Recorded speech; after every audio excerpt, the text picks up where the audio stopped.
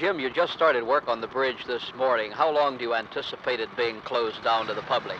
I think they're saying that it'll take about 2 days to complete the whole thing.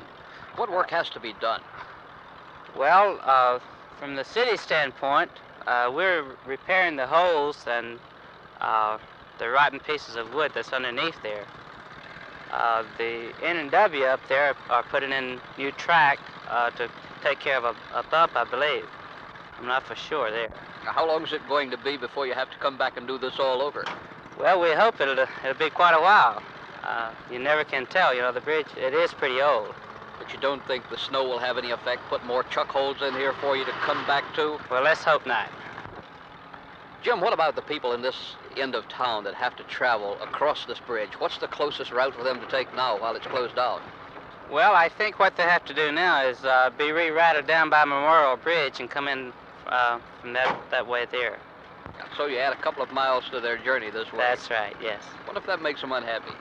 Well, I'm sure that it does, but it's all for progress, I think. You know, I mean, I think most of the people will understand.